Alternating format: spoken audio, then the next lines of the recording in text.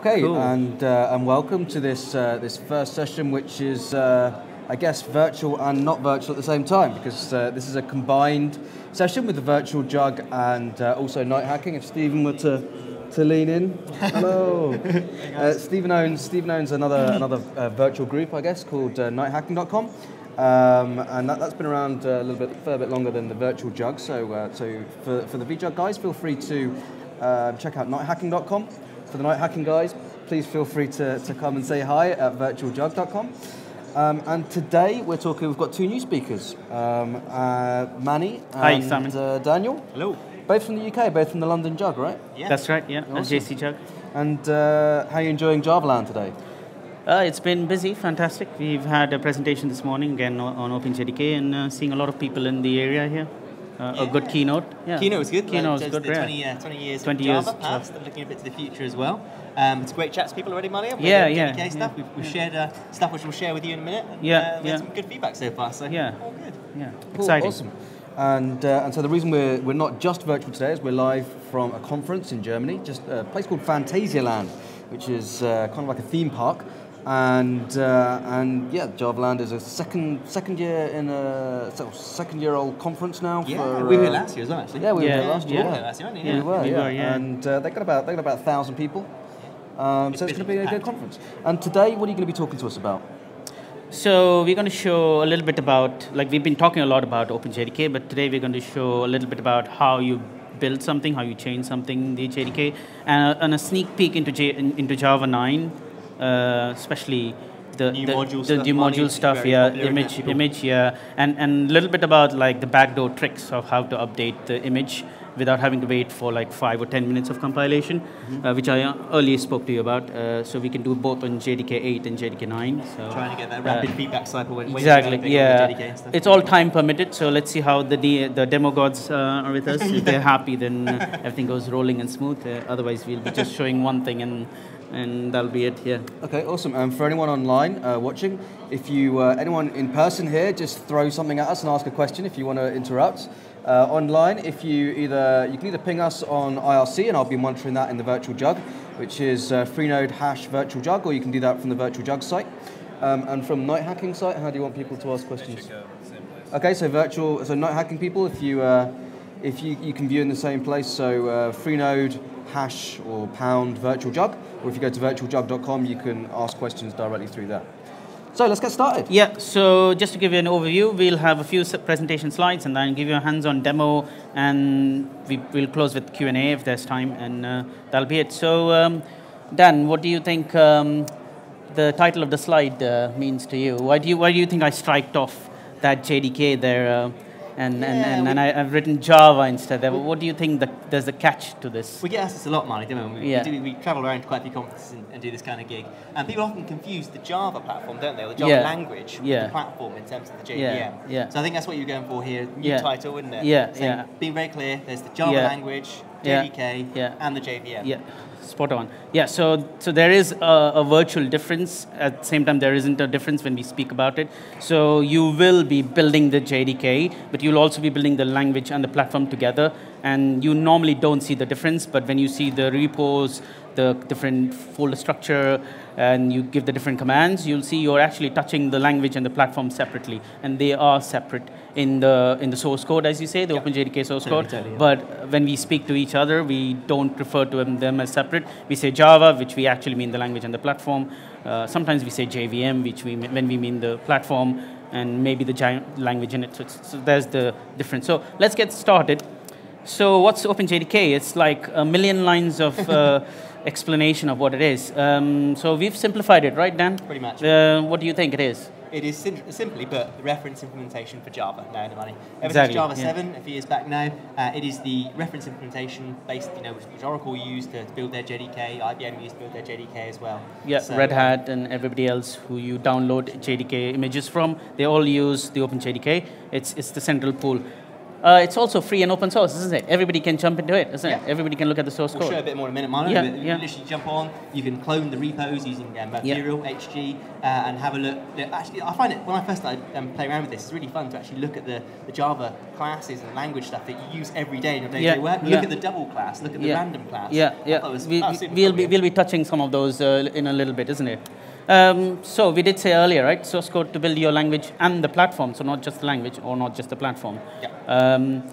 Also, we get a chance to learn about the internals of the language and the platform, which we don't get a chance for many other languages. I don't know of another language other than Java that does that. There's probably a few others. There's C# now recently. C#, but this has been there for quite some time now, isn't it? And it's nice to look behind the curtain, so to speak, exactly. of the language that we use every day. Yeah, absolutely. As developers. Yeah. So what does the OpenJDK consist of? So there are two angles to look at it, isn't it? So earlier I mentioned to you about repos. So the OpenJDK is actually a collection of 7 or 8 repos, and it's been written in primarily two main languages: Java itself and C++. And you'll actually see from the image on the right, the pie chart on the right, to my right, maybe to your left, the blue indicates that Java is written in Java and a certain percentage in C++. A lot of people find the Java written in Java quite strange, don't they? Yeah, we'll get to that next.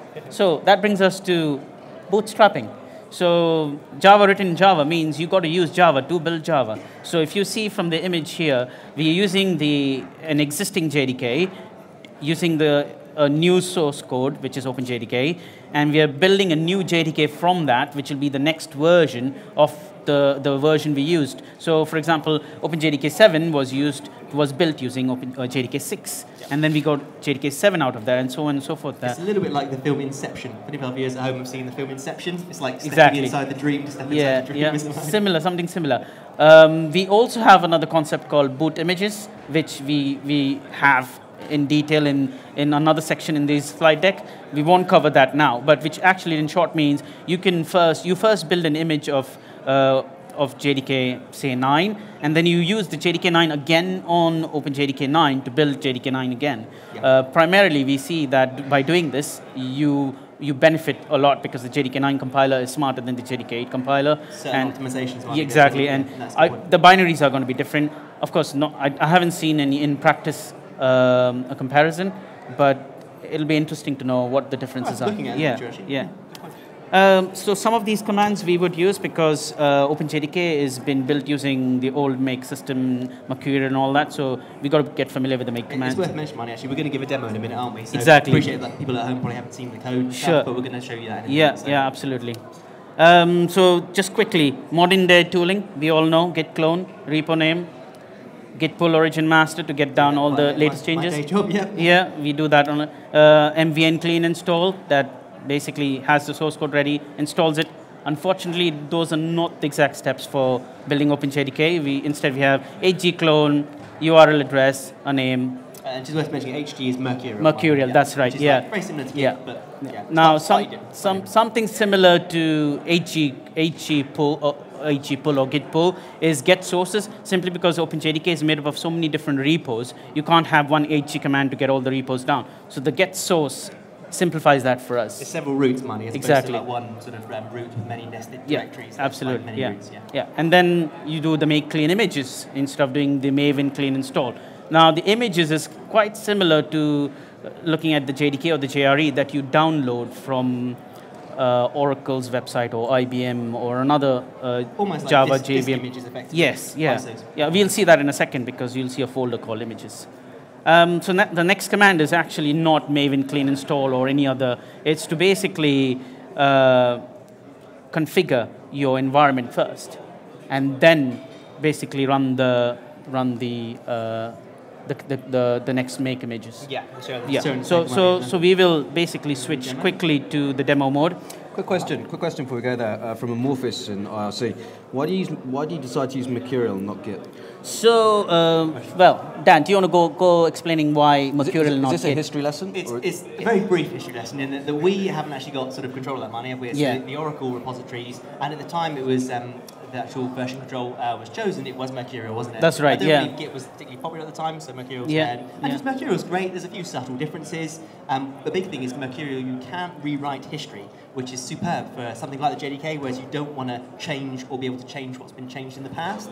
That sounds a bit a self-referential thing, whereas Git, you can rewrite history, effectively changing history, but you don't want to do that on something as important as the JDK, so Mercurial's good from that respect. Okay, so I hope that answers his question. Cool, thank you. Cool, so now we're going to quickly dive into a live demo, and that would entail, so what we won't do is get sources. So imagine you've done the Git, the HG pull, the HG clone, and you've done the get sources. So the next thing we will do is... Yes, that's right. How long does that take? 20 minutes, depending on your how performant your hardware is. It's faster on I've had I've seen it been built in under 9 minutes, the whole thing on an EC2 cloud instance, but that was a headless Ubuntu box. But on my machine, it takes anywhere from 20 to 30 minutes, depending on how big changes. That's the actual build though, Monty, yes? Yes. So Simon's asking about the downloading a source. Oh, downloading the source. Pretty quick, isn't it, depending on your connection? Yeah, it's under 5 minutes or so, but I just want to skip that step here and just go on to do the bash configure, which I showed earlier. So basically, this will go through your whole system, detect all the different components that it needs for building, and it'll say yes or no if it has them. And at the end of it, it'll give you a green flag whether we want to go further and build. And it gives you a summary of some of the things it's detected, like your operating system, your hardware, your processor architecture, the GCC compilers, C++ compiler. It'll also detect the boot JDK, which is going to use. It's worth noting, actually, Manny. I noticed you only used the bash configure. You've already set your boot JDK, haven't you? Yes. On the slides, we actually mentioned dash boot JDK, but here we've already said it. You can see, actually, viewers at home can see it under the tools summary, back sort of halfway down the screen. Absolutely, good spot there. So it also knows how many cores you've got, because earlier on the slides you saw something like this command, make jobs equal to something. So by default, it'll make use of the maximum number of cores it can to optimize the build and parallelize the parallelize the build. But you can control it down to a lower number or another number, and it's quite smart. It'll know if you give it a number that it can't handle, it'll just skip. So let's get down to make images. So imagine we've already done the configure and it was successful. We make it build its images. So by images, what we mean is saying that here's the source code of OpenJDK, build me the JDK and the JRE that I can use in my runtime. So it's the same JDK and the JRE we download from a vendor.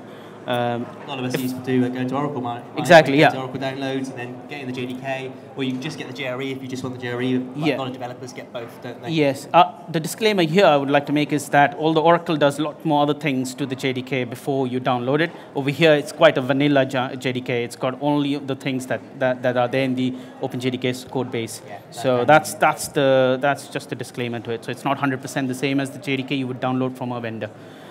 So whilst this is happening, what we could do is give you okay, that's really quick. It took 47 seconds, as you can see, without any changes. That is good.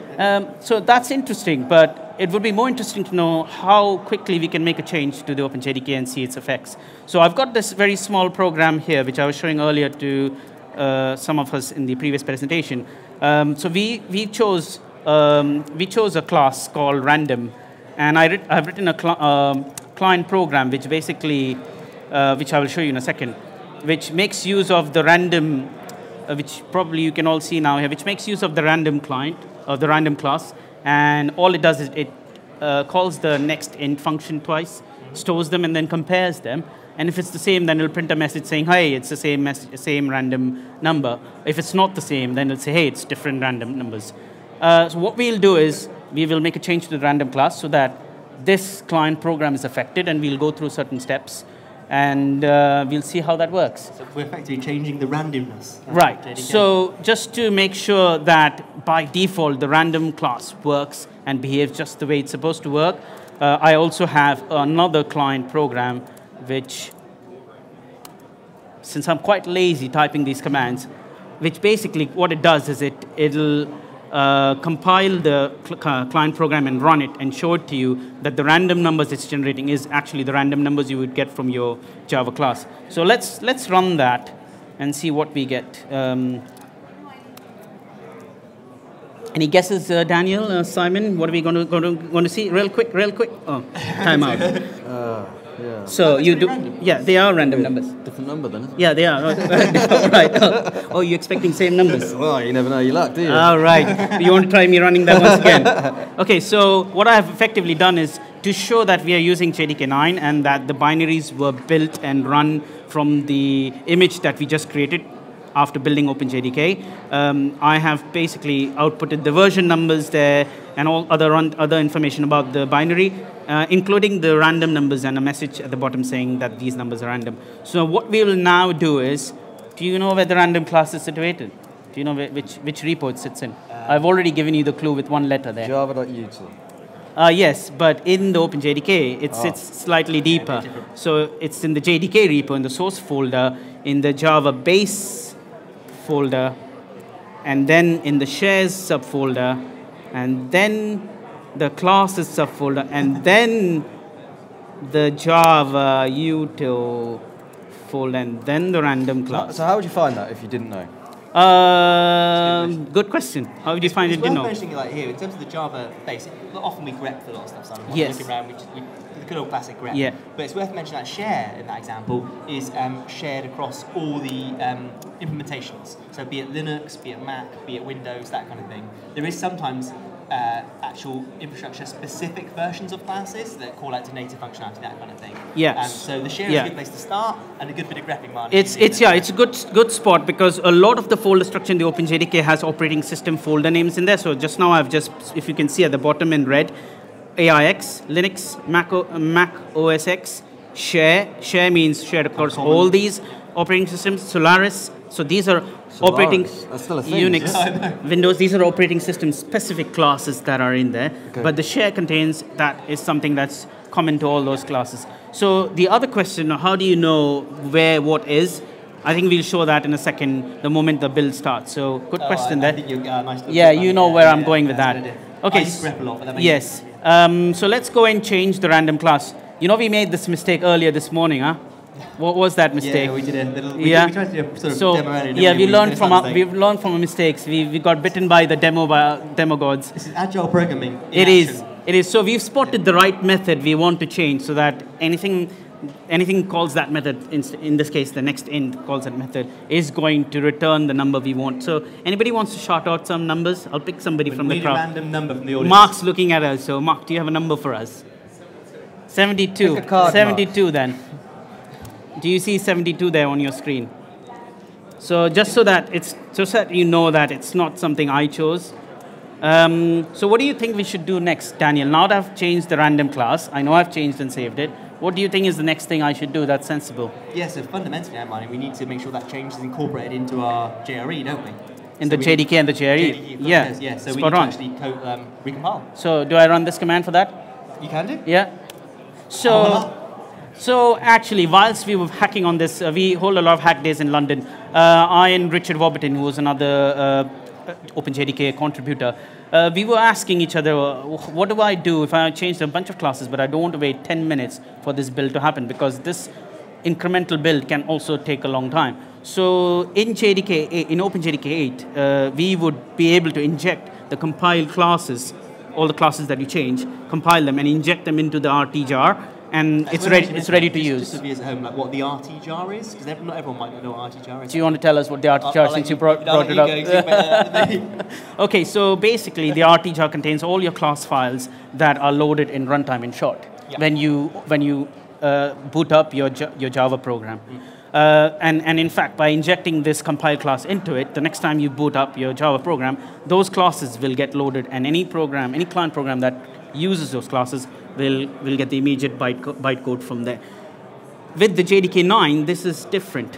We don't have the RT jar anymore, and we just bumped into a folder called modules this morning, which had a few .jimage folder files, and they are in effect like the RT jar, but in the modular fashion. I heard that broke IntelliJ removal of the RT jar. There's a way to fix that. There's a way to fix that. To touch it. Touch, yeah. Touch RTJ, yeah. So, so the way it's definitely something actually to recruit to viewers at home. With the Java 9 JDK 9 changes, there's going to be a lot of testing required, Marty, isn't there? Exactly. A lot of tools do rely on IntelliJ, do rely on RTJAR. So just its presence, right? Exactly. So we're really keen actually as part of this sort of slightly separate to what we're talking about today. But if anyone wants to get involved and help out, we'd love them to do that. And one really good way is testing all their tools and all their open source frameworks and libraries against Java 9. We do have a project for that, right? Testing early. Yes, of course. Yeah. So as part of the OpenJDK, we have a test Java early project, a sub-project where we take all the open source projects, especially our favorite ones. We build them using JDK 9, OpenJDK 9 or JDK 9, the early access. We compile them, we run all our tests in them, and we run the runtime in them in a production, or not production environment, but a test environment. And we record all the results or responses at every stage. And if there are problems at any of these stages, so we report both to the OpenJDK team and to the owners of the OpenJDK, of the open source project, saying these things went wrong. Maybe you want to have a look at it. It could be a problem in either ends or both ends. And you that can feedback data exactly, by the bug database, that kind of thing. And we can fix the problems way early in the process rather than towards post-release and stuff like that. And in terms of committers on the project, is it the vast majority Oracle or is it a mix? I think Martin's probably back at base is probably the best person to answer this, but I think it's a mix now, Simon. There's quite a few Oracle ones because Oracle sort of are the stewards of Java, and they've got a lot of great knowledge in house. But there's quite a few from Red Hat, IBM. Yes. There's quite a few independents. Yeah. So I think Twitter commits a lot. Yeah. So Twitter commits I think stuff. There's a sort of rules on how you become a committer as well in terms of you contribute your best patches, then you get eventually committer status. And in terms of contributing your patches, if people wanted to actually try this at home and actually play with it, contribute a patch, what are the chances of them actually contributing a patch and it actually getting accepted? In all honesty, it's probably best come and have a chat to us, even via IRC, via Twitter or whatever, because it's a little, you have to jump through a few hoops. I mean, a project of this size and scale, and JDK powers a lot of mission critical stuff. There's obviously a few very sensible gateways in the process in terms of you can't just fork and pull like say a lot of open source projects can. But it's totally doable. You've got code in mind, haven't you? I've committed. Have a chat with us. Have a chat with the other people on the adoption mailing group, which we'll mention at the end of the talk, and we can totally help you out with that. Best thing is to do though is like Marnie's demoing now, is to get started, get comfortable playing with the code, get to understand the OpenJDK. And then we'll show the guys at home a bug database and a few other things, can't we? Absolutely. But about the BetterF project, right? Yes, totally. Yeah, so that's like going to be the next step, how to do the same contributions using the GitHub model. Yeah, that's really nice. There's a wrapper effectively around the Mercurial repo tomorrow. Yeah, absolutely. Yeah, very cool thing going on in London that we've been part of. So it won't be, so the OpenJDK, if we go that route, won't be like how it has been where you need to be like a seasoned OpenJDK developer to commit. It'll be as if you fork the repos, you make changes to it, you commit, and your changes are automatically picked up, recognized. And the whole review process, following the GitHub, the OpenJDK rules and regulations, and all the different, and all the different dots that we got to do on the I and the crosses on the T. So we still have this building. So in the meanwhile, I will show you. So earlier, Simon, you asked this question about how do you know where what is. So I have this curiosity, what lies underneath. So what I've done is I've put together a whole set of commands which we can run now and which we will in a second, with showing the directory structures of what contains in a folder. So let's pick up, let's say, so the build folder is still in use, but we could probably go and look at the source folder, isn't it? So let's go to this folder here and run one of those 3 commands, shall we? Yeah, it might be a bit small, Marnie, so let's jump to the actual command line and we can... not small anymore. That's good point there. So I'm going to just copy this command from here. As you guys know, I'm a bit lazy again when it comes to commands and typing commands. I'm going to paste that command here. Are people online complaining about it? It says no such directory because I am already in that directory. So it's tricky in live. Yes, and I'm not going to type in this, so I'm going to copy that again. And I have a feeling that it might trim off the space. Oh, it did. Okay, so that's going to show us the contents of the Java utils folder. Remember, we changed the random class in the Java utils folder, but these are the other packages in the folder. So, yeah, so these are the project folders. Sorry, these here. But these are the packages which also look like folders in which the classes or the Java source of the class. Once you get down to the classes, man, it's very much what we're used to seeing as developers, aren't we, when we do imports? Yeah. Kind of thing. So that's what I do to find out what's in there. But yeah, over here I did say -d to just see the directories, but I'm going to just release that, and you can now see. You can now see all the Java classes, the Java source files under each of those packages, and some of these are probably your favorite ones. Like this one is like the concurrency package, Java util concurrency, and spans quite a bit, isn't it? And then you have the Java utils date. This one looks like the lambdas, isn't it? Java utils function, by consumer and all that. Oh yeah, by function, binary operator. Yeah. And it's then, nice just to have a look around. It's absolutely. So this is what I do to explore, to quench my curiosity of what sits where, and that's how I get ideas. Oh, I can change that, or I can do that. In the meanwhile, let's have a look if the build's ready. Oh yes, it's ready. It took 6 minutes 41 seconds. The incremental build, quite some time, right? Wow, build. Yeah. Wow. Now we're going to use the same client program and build it using the new image that we just built. So rerun our random experiment. Exactly. Yeah. So I'm going to run the same command there, and let's see what happens if the demo gods are happy with us. Hey, 72. Where is Mark? He'll probably be happy seeing that. He left during the build. Oh goodness, too long. I'm going to maximize that to show 72. That's a victory. Yeah. So and to prove that it has actually been changed, I can say hgdiff, and you can see, you can see that file is indeed being changed. You've tried to sell this JDK to a few casinos, haven't you? I have, and unfortunately failed. Like you shouldn't be saying this online, though. You know, I could get into a lot of trouble. Your sales skills aren't as good as your programming, man. Otherwise we'd be in trouble. Yeah, that as well. So I'm never going to apply for a sales job. Yeah, for that matter. Okay, so that is in short how you change the JDK, how you use the change JDK on a client program, and you'll see the client program behave differently. And this, in fact, is a patch that you're looking at that if I submit, will get heavily rejected. Yeah. So no one's going to take the random class anymore, isn't it? Yeah. So what I want to quickly show, which I should talk to you guys earlier about, Simon, you want to look at the JImage thing that we talked about. Do you find it interesting? Why not? Sure. Yeah. So he's going to say yes anyways. Let's do that. Yeah. So I am already in the. I'll actually reiterate, because let's start from as if I'm in the source JDK folder. JDK 9. Yeah. Okay. So we are outside the build folder. Let's go into the build folder. In the build folder, there's another subfolder called Linux x86 normal. If you remember earlier, it had detected I have got a Linux OS, the x86 architecture, 64-bit. This is a normal build, but we could do a debug build.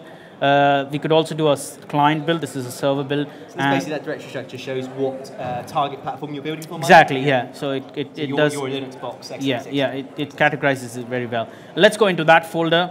And there are quite a few subfolders. This is interesting. So the most interesting of them for us is the images folder. Remember, we use this command make images. The make images actually has told the build infrastructure process to actually go and create this folder. So let's go and see what's in that folder. So we have. Okay, we have the JDK and the JRE images earlier we spoke about. So that gets Let's look into what's into the JDK folder. And we have a slightly different structure, because I've noticed the conf, if you know, is not there in OpenJDK 8. Oh, okay. Yeah, or JDK 8. And in the lib folder, we have a new guest waiting for us to explore. And who's the new guest over there? The new guest is none other than the modules folder. That's the modules folder. Let's, like Mark Reynolds. Yeah, so the RT jar that we spoke about earlier is now replaced with this modules folder. Now the modules folder's got 3 interesting JImage files in there. Earlier, I also found there's a new command in the bin folder which I hadn't seen in an earlier version of Java, and that is the JImage. And this is how you use it. So it looks like it's like a zip program, or like a compression program, so like jar. So the viewers at home, Marty, I know like both Mark Reinhold, Paul Sandos from Oracle both talked about the JImage and the module structure, haven't they? Which is definitely worth having a Google online if you want to know more backstory. Exactly. But the JImage is actually a zip file, is that right? It looks like it's like a jar program which does stuff slightly differently. We'll see in a second.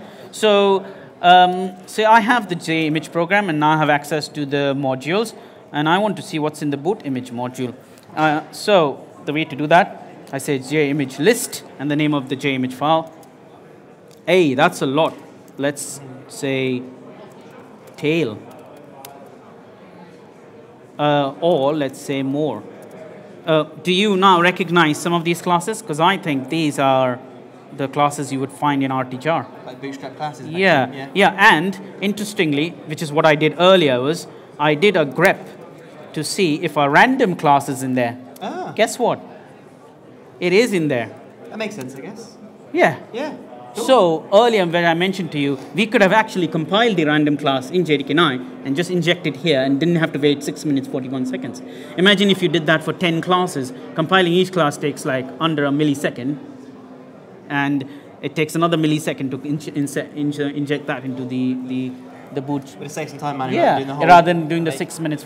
I don't know what the side effects would be, but I don't think that should be bad. That's a good point, because the reason why it does rebuild everything is you can't always sort of reason about where the changes are going to actually affect, can you? So yes. If you change a class, it might ripple through the actual JDK. Yeah. So that's why when the secure safety reasons, the whole build. So you have to be careful. I guess it's much like some of us probably have done it when we've used, like, say, Tomcat or whatever, opening up a war and chucking in a class file. You can get away with it sometimes you can't. Yeah. Now there's something else we found out earlier today is I can actually extract this. So to prove that it's a module, it's a zip file or a jar file, we can actually extract this in a folder called boot modules folder, and you'll see there's a folder called boot modules folder, and that has the same content as what we did with the command earlier. If you saw earlier, all these packages are right in there. They've been now extracted as folders. So you can go and have a look at the classes. I could do my favorite tree command on there, which I love doing. And then I can see, oh, I've done something wrong here. Yes, I have to specify a level. 3, 2. Yeah. So that's what the boot images looks like, which is actually kind of a good part of RTJAR right in there. So for a lot of people, this is probably the first time they're seeing some of the Java or JDK 9 modules. Quite exciting, man. It is. So so I will be putting up the instructions on how to replace compile classes into this. Of course, use it with caution, but it is going to save you 6 minutes 41 seconds in our case, and in some other cases probably 10 minutes or something like that. Question in from Omkar, India. Asking about the native method implementation. So wanted to see some native C++ code interacting with the operating system. So in terms of making those changes, rebuilding, presumably you just need to go through the same process, is that right?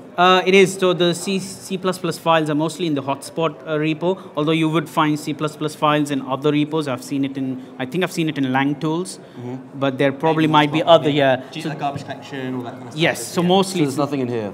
Nothing native here at all? In the JDK repo there isn't, but let's quickly go into the hotspot repo. I'll have to somersault. I know some of your old documentation, Marty, you actually had a little sort of walkthrough, didn't you, of how you might alter the C++ code? Yes, we have a blog post on that. Yeah, so people can have a look at that. Yes, and I have linked it onto the... Oh, you should tell them about the Git book, the Adopt OpenJDK book, which has got a link to the blog post that shows you how you can change the hotspot code. It's not as scary as it might. I mean, it isn't. Not as scary as it might first think. No, it isn't. It's fascinating to look through that. Yeah, it isn't. So let's look at, since someone has brought up that question, let's look at which one hotspot. Is that? Which book's that? That is the... Yeah, if you go in there, and then there's a link in there that you can just click on. If you scroll down, that's the link you want to click on. Yeah, that one. Yeah, it's actually on your vJUG page as well. Okay. So this is, yes, this is more or less what the hotspot folder looks like. What we could do is we could say grep.cpp. Oh, I think it needs to be escaped. Or just ccp. So the trick of doing live search, isn't it? Maybe I need to do 5. Yeah, sorry. Okay. So yes, that wasn't, it was a little bit deeper than that. So the C++ folder, C++ files are in this folder called, or among the other folders, it's under the architecture folder, under the CPU folder, under VM, and then these are all the C++ files.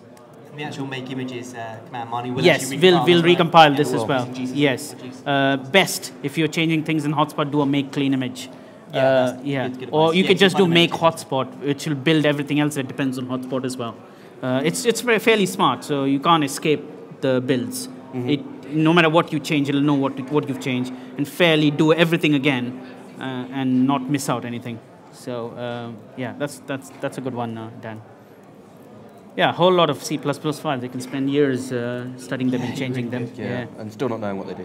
Yeah. So what about 15 minutes left? So what else can you show us? It's definitely worth sharing the some of the links, Mani. Oh, yes. Just so we can show them at the end as well. Yes, so... If people want to sort of have a read away and exactly. maybe ask some questions off that. Yeah, so in our presentation slides, we have a number of things we want to share with you, like the BetterF project we spoke about earlier, and that's the Bitbucket link to it. So it's what were the application technologies stack used there? Java EE7. Yeah, Angular. I think Angular. We've gone through a few different revisions Node. of this, but it's worth popping along to the repo. Yeah, check it out. yeah. Clone the project. There's some instructions there as well. Yeah. And if you're interested in getting involved, please do get in contact with us because we can certainly point you in the right direction. Sure. As with many open source projects, the documentation can be fluid, should we say sometimes? Yeah, so absolutely. This is a project in progress, so any help that we get is appreciated. We always need extra hands to help, especially in the Java EE space. And the Node.js and the AngularJS and all the other technology stack that it involves. So that's how to contribute to the BetterF project. Then you have the Getting Started Kit, which we spoke about earlier. I think Simon has already been proactive and shared the link. That's it's been nearly 2 years since October 2013, I would say. A little bit less than 2 years that I started working on this document, which was a massive Google Doc. And thanks to all the contributors, especially Sophia, I see Ivan in the crowd there. They contributed quite a bit, and it was a bit messy document. And only recently, a few weeks ago, I converted that into a Git book where I put all this, reorganized everything. There's still a lot of stuff I want to contribute and add to it. But we're always looking for other contributions. Exactly. It's much like Ivan and Sophia crew have been amazing. We're always looking for other people to help. Absolutely. There's translation's really important. Yeah. If you're watching and English isn't your native language, please translate some of our stuff and spread around your local community. That'd be very much appreciated. So this is always interesting because it's like when you say we're always interested in people helping out, why should someone help out? Because obviously someone's going to have so many different projects of their own. Why is someone going to take the time to do this? So what do you think, Dan? I learned a lot by getting involved in this project 3 years ago. What did you learn in the last year and a half too? Loads, Marty. For me, son, it's a lot about. It's amazing seeing behind the curtains of actually something I've been coding in for 10 years. That was awesome. Just from a sort of personal benefit. And then it was really good. The community around OpenJDK is probably the most exciting thing, as with a lot of these open source projects. The code is amazing, but the people are even more amazing. So I've learned so much. I've been connected with amazing people. I've traveled the world. It's nothing too grandiose there, but as in, it's been some amazing opportunities to present at different countries, meet some interesting people, chat about ideas, Mani, and there's so many reasons actually to get. So your question actually taps into what's your career history been in the last 4 years? That'll be like an indirect question to me. So since I've been involved in the OpenJDK, and so many avenues have opened for me in my career, my knowledge about things, my confidence to do things hands-on. I didn't know anything about bash commands. Today I write bash scripts like I would write any other language. Knowing the internals about Java, the garbage collection, the VM, a lot of the fundamentals that we normally ignore or we don't look at or we don't get a chance to look at. This is the other bit of the 50% we don't know about. So these are the unknowns you would get to know about by getting involved in this project. And it only opens more avenues, because I wouldn't be at this conference here talking to you. I wouldn't even have known you or Daniel had I not been involved in this project. And all the conferences that invite me to show them and share the knowledge about OpenJDK comes from being part of the OpenJDK. So that's a great answer then. So get involved, because then you might get to know Daniel or me.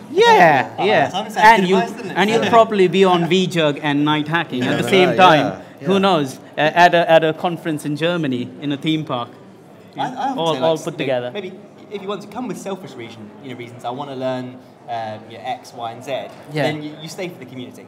That's what I find. A lot of people just get involved, help your CV out, help your career out, and then you actually realise you can start helping other people. Which is awesome. And do you find it's individuals that supply patches, or people working for companies that have a vested interest in the JDK? Both ways. Like Twitter, Goldman Sachs. There's a whole heap of companies who are contributing, not only because they have done something amazing and they want to give it back. Because OpenJDK has been open source, they loved what was in there, they improved it, and now they want to give it back to the community. On that note, Mani, it's actually a great question for yourself, Simon, because we often find it's easier to get involved at a JUG level, a Java user group level, because as an individual, the JDK and JVM is so big. There's only so much impact you can make sometimes, and it can feel quite daunting. So we do recommend, we've done quite a few sessions at Java 1 and other sessions, we always say, get involved. If you've got a local Java user group, get in touch. Maybe there's something called Adopt OpenJDK, which we're going to talk about tomorrow in a session in vJUG, or not just us, but Heather Vancouver is going to talk about that. But if you haven't got a local Java user group, maybe think about spinning one up. You can always reach out to any of us and get advice on how to do that, because you can make so much more impact as a group. And if your company's doing it, hey, that's even better, But often you do find it's the bigger institutions that do this kind of thing. So and what would so let's say someone goes to their JUG, how would they do that? As a hack session, a hack day? Tap us up for advice, can't they? In London, we do it as a hack day. So every month for the last 2 years, John Stevenson from Heroku has been hosting. There's one happening in April, 25th of April, in the Hack the Tower hack day in the Salesforce office. And what we do is we just get together, and share the knowledge, and a lot of documentation that we've collected helps, and a lot of experienced people who hang around also helps. So and everybody can get started these days, because there's all the resources you need available compared to 2-3 years ago. Like Java.net and a few other websites, we've actually put how to run a hack day up. We've got a few of us got presentations, documentation up there. I ran a JSR money and currency. We all ran a hack day in London. And we sort of spun off some VMs, some virtual machines containing the code for that. We gave some advice on how others, and we actually got a really nice email the other day, Mani, didn't we? Yes. On the Adoption Discuss mail list saying, hey Mani, Daniel, really appreciate you putting all your material online. We ran a hack day in Brazil or somewhere. We're like, that's brilliant. Someone's taken our learnings and code, and we've helped someone else, and that's a great feeling. Yeah, it is a good, and that they were able to use it without even having to rely on us independently, which is what really cool. Which is what you become once you get involved. You become independent, because it is again, without sounding too cliched, it's a properly global effort, man. A lot goes on obviously in the States, a lot goes on in the UK, but a huge amount goes on in South America, all over Europe. We mentioned Sophia Jug already, and lots of other jugs. So it genuinely is a worldwide endeavour, and you can meet some wicked people. Absolutely, cool. Just to also say that the Getting Started kit is like a Git book written in Markdown, and it's hosted on a GitHub repo. So you can actually fork the repo, make changes to it, and create a pull request. Add your chapters to it and create a pull request. When I accept it, it'll become part of the OpenJDK Getting Started kit book. Kind of fork and pull, Mani. Exactly, and it's an ever-growing effort.